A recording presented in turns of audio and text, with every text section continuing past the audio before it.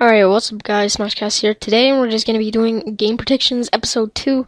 So, yeah, let's just get into it. So, as you saw from our prediction video that King DD and Knuckle Joe might come out, sometime in, this week. So, also, Sakurai released a new screenshot today, with it showing a character in Ocarina of Time, and Navi saying, Happy New Year, pick of the day. There will be trophies in the 3DS and Wii U games, which confirms assist trophies.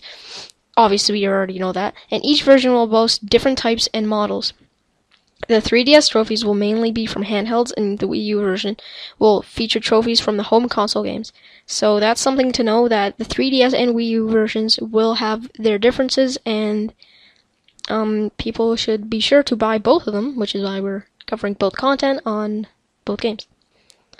So, also, with the Year of Luigi just ending, and also, Dr. Luigi coming out, as a game, I'm kind of thinking that there might be, this is very questionable, I don't even know if this is going to happen, but there is a chance that Dr. Mario and Dr. Luigi will be, a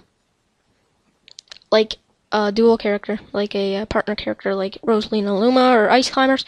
Considering that Dr. Mario was one of the Forbidden Seven, this kind of has a better chance, just saying that. And, as I said, the Year of Luigi just ending, guess we'll have to see and find out. So, and I got a text.